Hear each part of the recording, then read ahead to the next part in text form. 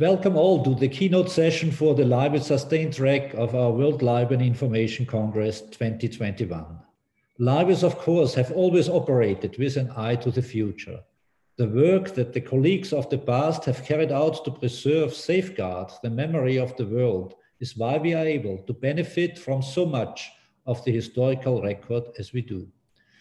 This work continues with welcome new understanding of how our choices and practices in preservation can best ensure that those who come after us have the fullest picture of who we are today. Sustainability is about just this, ensuring that the choices we make now leave the best possible world for those who come next. And libraries can do this not only through preservation, but also in so many other ways. Indeed, our institutions have become increasingly engaged in wider efforts to promote economically, socially, and of course, environmentally sustainable development. Through our collections, through the spaces we offer, through the skills of our profession, we have a unique contribution to make. Climate change is, of course, the defining long-term threat to sustainability. The message of the report of the Intergovernmental Panel on Climate Change last week, highlighting that we are in a code red situation, only reaffirmed the urgency of actions. And so I'm very glad to welcome Andrew Potts, founder of the Climate Heritage Network, as a keynote speaker here today. Andrew is a heritage lawyer by background, but also been highly active in promoting policy change, both to support heritage and to release its potential at the national and global levels, as well as founding the Climate Heritage Network. He coordinates the Climate Change and Heritage Working Group at the International Council on Monuments and Sites, ICOMOS, and has previously served as ICOMOS focal point on the SDGs. Thank you, Andrew, for joining us here. The floor is yours. Well, thank you, Gerald, for that very generous introduction. And it's a real pleasure to be with you and with so many IFLA friends and colleagues today for this important conference. As you've heard, my name is Andrew Potts, and I'm the coordinator of the Secretariat for the Climate Heritage Network. We call it the CHN. The CHN was launched in 2019 with the goal of foregrounding the cultural dimensions of climate change, scaling up culture-based solutions to climate change, and mobilizing arts, culture, and heritage for climate action. The CHN, it's a diverse group comprised of government, cultural organizations, businesses, universities, civil society. We have a number of libraries, archives, and other documentary heritage institutions as members. And I'd be remiss if I didn't invite each of your institutions to consider joining us as well. It's free and easy to join. It's done entirely online at climateheritage.org. And here I would also specifically like to thank and congratulate IFLA, because IFLA was one of the founding members of the Climate Heritage Network, and IFLA has consistently worked to sound the alarm for the need for climate action. And to be honest, the need for climate action has never been greater. I usually begin my talks with some words aimed at underscoring the urgency of the climate emergency, but no words I could write could do a better job than those contained in the report that Gerald just referred to, the report that was approved last week by the 195 governments that make up the Intergovernmental Panel on Climate Change, the IPCC, which is the world's leading climate science body. That report, entitled Climate Change 2021, The Physical Science Basis, says that climate scientists are observing changes in the Earth's climate in every region across the world and in every climate system, that many of the changes observed in the climate are unprecedented in thousands, if not hundreds of thousands of years, and that some of the changes already set in motion, such as sea level rise, are irreversible over hundreds of years. The report also found, however, that some of the worst impacts of climate change can still be avoided, but doing so will require deep, rapid cuts in greenhouse gas emissions, which of course are the causes of anthropogenic climate change. Specifically, the IPCC has reported that while 1.5 degrees Celsius of global warming over pre-industrial levels will severely damage human and natural systems, including natural and cultural heritage, the impacts of 2 degrees of warming will be significantly worse. So I just want to reiterate that point, which comes out so clearly from the IPCC report of the importance of working to try to hold global warming to 1.5 degrees Celsius over pre-industrial levels. So what does that mean? I mean, that's a quite diffuse observation. What does that mean for us, for this audience? First, a takeaway I want you to have is that at scale, efforts to mitigate the impacts of climate change have to include aiding in reducing greenhouse gas emissions, or so-called decarbonization. So of course, we in cultural heritage, we have to prioritize work to enhance the resilience of our institutions, to protect our collections, to safeguard the documentary heritage that we care for. But simply put, in many places, those communities will not be able to adapt their way out of the impacts of 2 degrees of warming. The impacts are too great, and every system has a limit to its adaptive capacity. And so our work to conserve collections, to safeguard heritage, to aid communities, it has to include an explicit focus on helping communities decarbonize, on helping the world to achieve this goal of holding warming to 1.5 degrees. The second lesson that I want to underscore from last week's IPCC report is that the work to limit global warming to 1.5 degrees, these pathways to reducing our emissions to that level, these are fundamentally cultural journeys. The cultural dimensions of this work looms large. Holding warming to 1.5 degrees is going to be incredibly difficult. Indeed, according to the report released last week, we've already warmed the planet 1.1 degrees over pre-industrial levels. We've been at this industrial revolution thing for a long time. The science tells us that holding warming to 1.5 degrees will require change, transformative change, in the way communities build cities, grow food, travel. All aspects of society will have to change. And these changes are needed rapidly, indeed in this decade, because the window of opportunity to hold warming to 1.5 degrees is closing. And so what I would like to propose to you, what I would like to suggest to you, is that no society, at least no industrialized society, can achieve systems transitions on a nearly unprecedented scale at that speed without attention to the cultural dimensions of these shifts and without capturing the hearts and minds of residents. And so this is where we come in. Cultural heritage, documentary heritage, information, libraries and information science, traditional wisdom and knowledge, all of these offer immense potential to support transformative action and just transitions by communities towards low carbon, climate resilient futures. Climate change is an anthropogenic problem. It means caused by people, and anthropogenic problems need human solutions. And what is cultural heritage if not a great accumulation of human experience and solutions?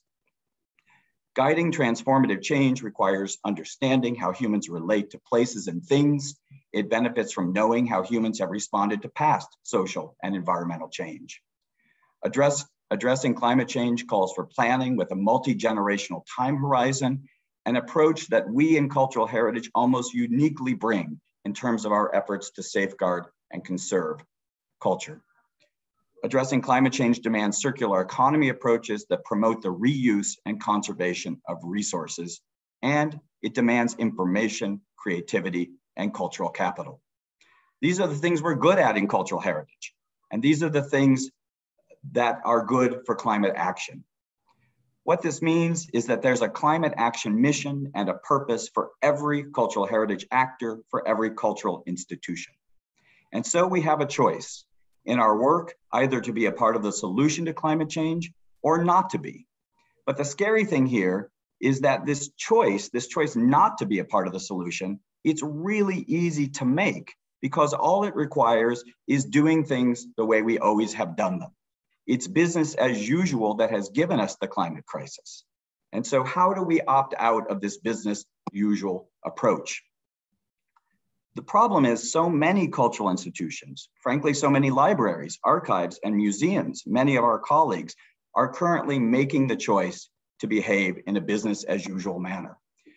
We still have too many government culture agencies, including the ones that manage libraries and archives, that aren't involved in climate planning for their cities and regions. Too few national climate plans that don't assign any role to culture. Too few museums and libraries that aren't messaging about climate change. Too few facilities and collections managers who don't know how to downscale a 30-year climate model, and incorporate that into their work. And too few traditional knowledge bearers and indigenous scientists invited to the climate science table. So how do we shift this paradigm? What does the other path look like? What does cultural heritage look like when we reject business as usual and orient our work to be a part of the solution to climate change? This is the reason that the Climate Heritage Network was founded. It aims to answer the questions: how do we increase the ambition of arts, culture, and heritage communities and institutions to contribute to the work of addressing climate change? How do we convince others, like environmental policymakers and climate scientists, of the relevance of culture and heritage to their work? The THN aims to connect culture and heritage to climate science and policy. Its members have committed to calibrating their work to the targets of the Paris Agreement, which means working to mitigate future climate change by helping communities reduce their carbon footprint so that we can hold warming to 1.5 degrees. It means building resilience and helping people to adapt to the climate change we've already caused. And importantly, it means planning for loss and damage, including loss to cultural resources, because every system has a limit to its adaptive capacity, and we're not going to be able to save everything. So how is the Climate Heritage Network doing this? First, we're attempting to build bridges between cultural institutions and cultural operators and the realms of climate science and climate policy. In essence, we're trying to provoke a conversation about culture in the climate world. There's a cultural dimension to every aspect of climate action, and so this is a big conversation. But in 2019, the members of the Climate Heritage Network voted to prioritize a few topics, including the role of art, culture, and heritage in adaptation and resilience, the role of culture in supporting decarbonization of buildings and cities, agriculture, and travel, as well as the role of cultural heritage in just transition and gender responsive climate action. So these are a few of the aspects of climate policy that we're particularly trying to focus on. At the same time, while we're trying to provoke a conversation about culture among climate colleagues, we're trying to provoke more conversations about climate change among culture colleagues. To do this, we have 8 working groups focused on developing scalable, culture-based climate action tools that will help remove barriers to climate action by cultural institutions. These are things like teaching cultural actors how to communicate about climate change, promoting methodologies that value traditional knowledge in contemporary climate planning, mainstreaming culture and heritage into national, regional, and local climate action planning, and identifying ways that cultural institutions can support climate action by local communities and indigenous peoples. This work is incorporating a lot of great examples drawn from libraries, archives, and other documentary heritage institutions.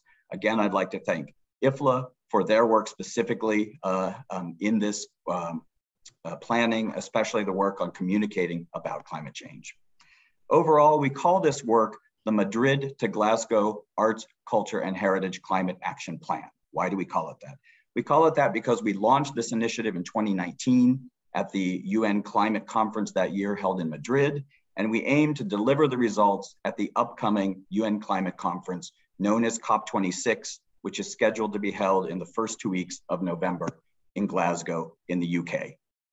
COP26 has the potential to be a turning point in the planet's collective work to tackle climate change, and the Climate Heritage Network and its members, and I know that includes IFLA, is committed to making sure that cultural solutions and the cultural dimensions to the climate emergency are not overlooked at COP26.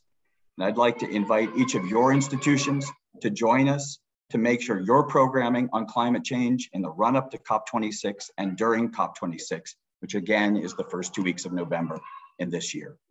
So just to conclude, according to the 2020 UN Environment Agency, UNEP, the emissions gap report that they issued this past December, The world is on course for not 1.5 degrees of global warming, not 2 degrees of global warming, but 3 degrees of global warming in this century.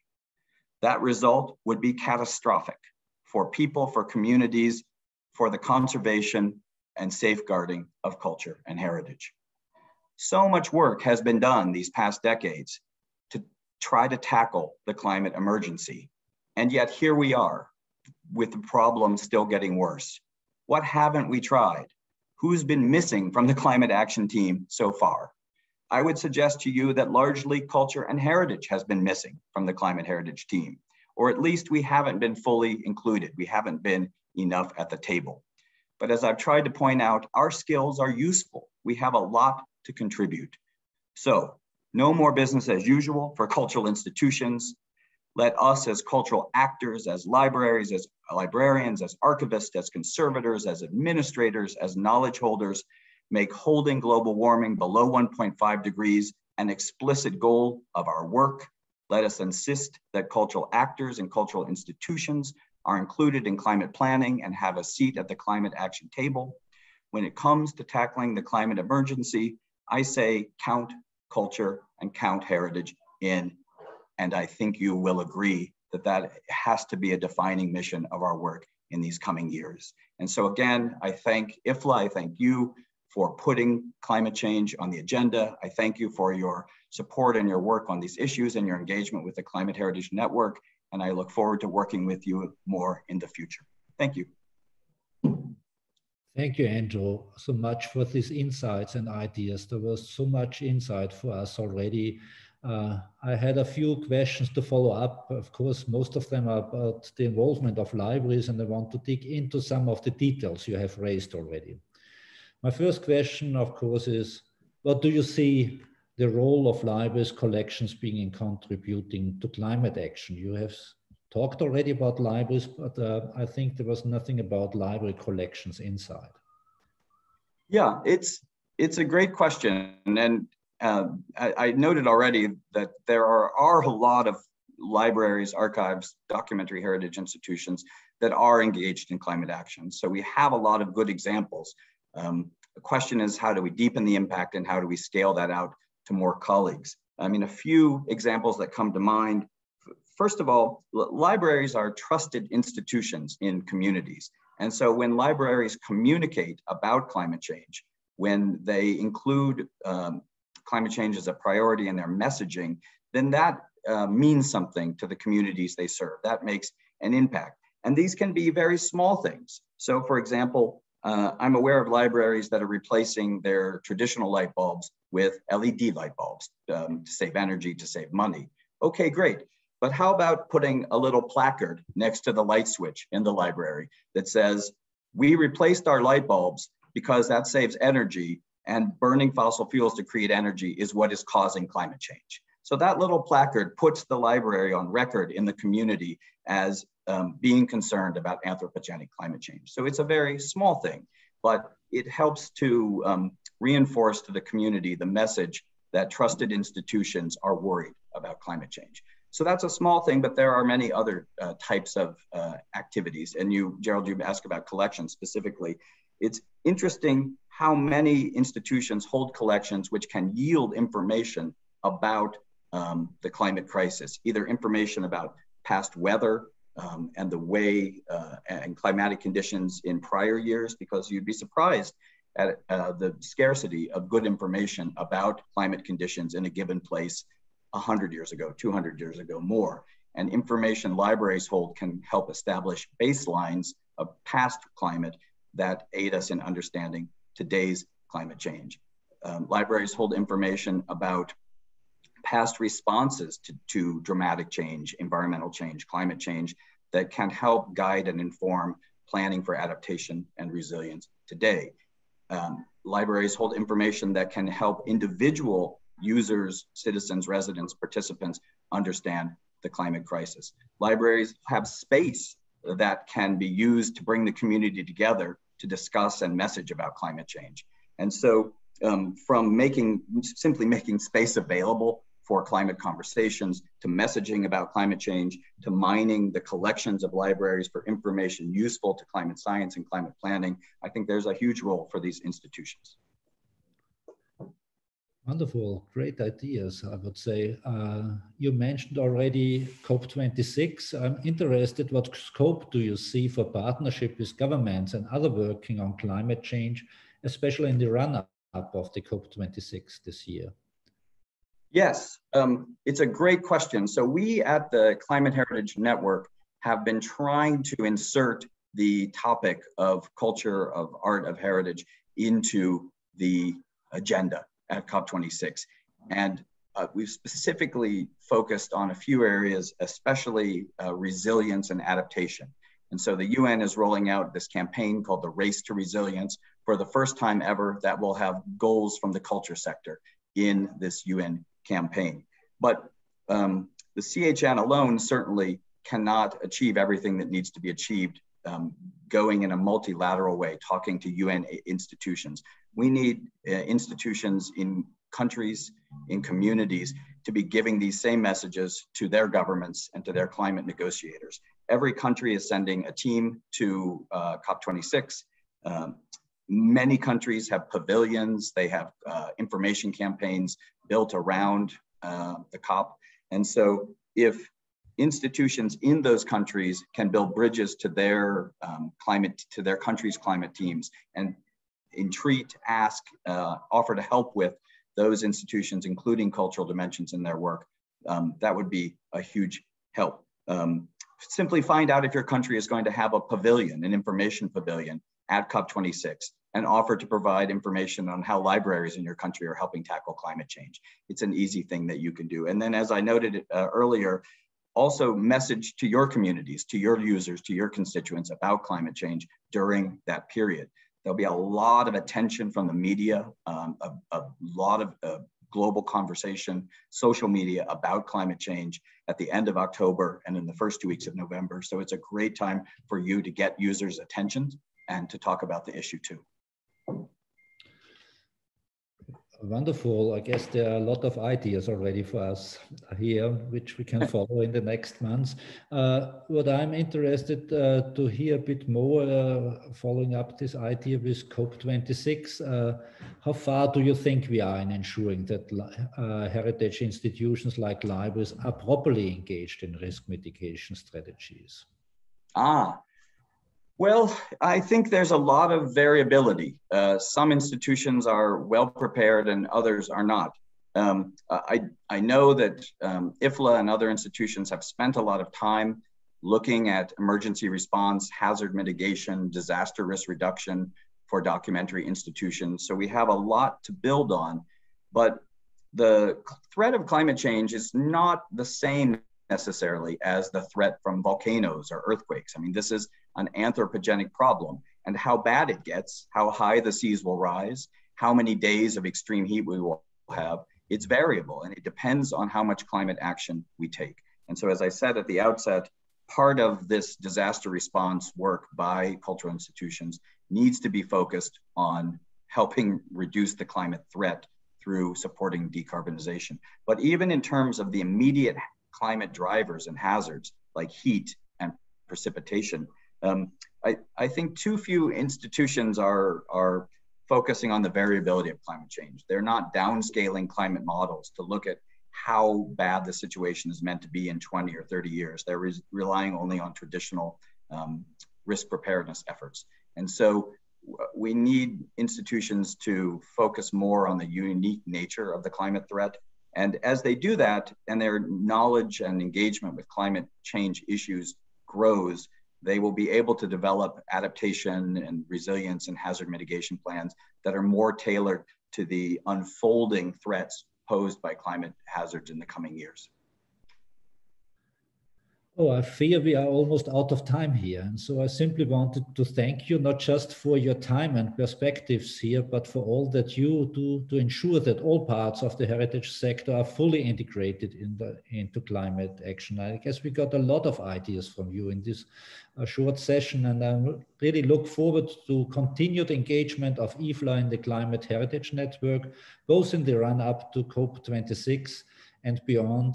And I'm quite sure it was an inspiring session for our participants. A lot of ideas came in from you, and we will continue to work together. Thank you so much. Thank you, Gerald.